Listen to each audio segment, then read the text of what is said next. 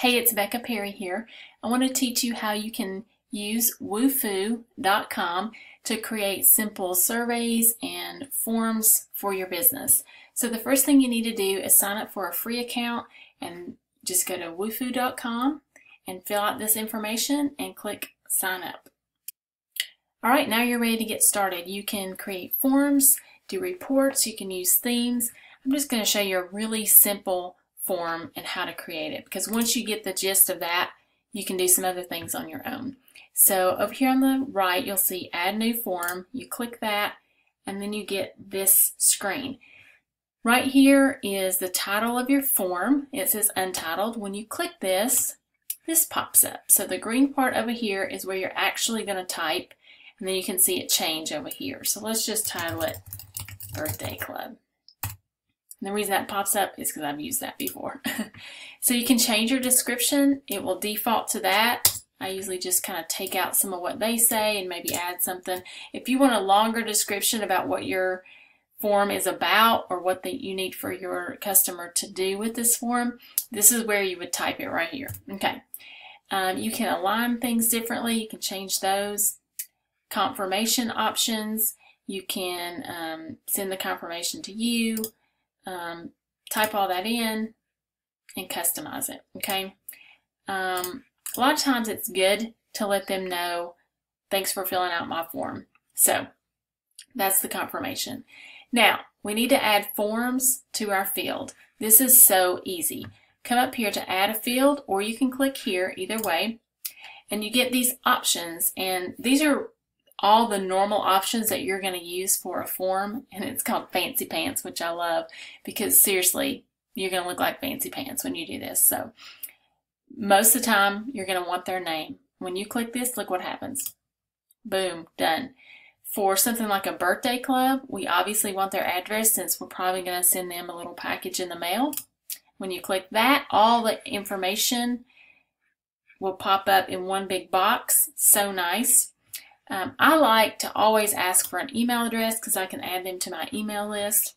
Now, once you do this, if you're like, oh, I really would like the email to be up under the name, all you do is click, and I'm going to hold down and drag it up. And you'll notice that when I just put my mouse on there, it says click to edit, drag to reorder. So it's very user-friendly. Now, if we want to do something like a drop-down box or a check box, all we're going to do is click one of these. I'm going to show you real quickly how I did my birthday club.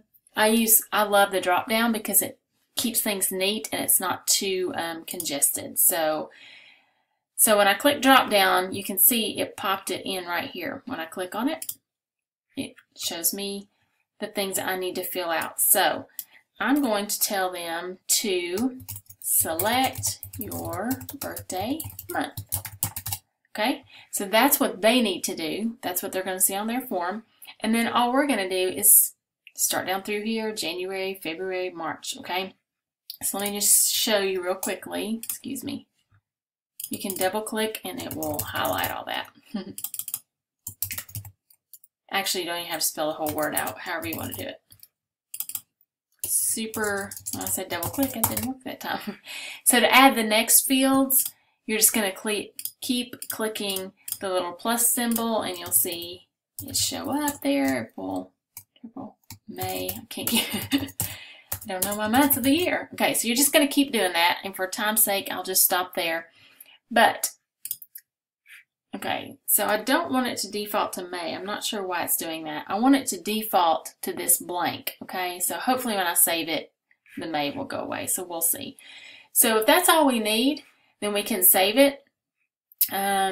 Obviously, you'd say something more than please fill out. How about that? And submit form. Thank you. Okay. You might want to be more specific, like I said. But this is the basis for your form, and you down at the bottom are going to save your form. And you might want to save it from time to time. So if you have to get up and leave your computer for some reason, you just don't want to lose all your work. So you can always hit continue editing if you want as well. Now, let's just say we're really curious what this looks like to the user, because on our screen, that's pretty much what it looks like, but we want to know what it really looks like. So you can view the form And that's what it looks like. It's very, very basic. So let's go back and we can get a little bit fancy on this one. We can apply a theme. Let me show you how to do that.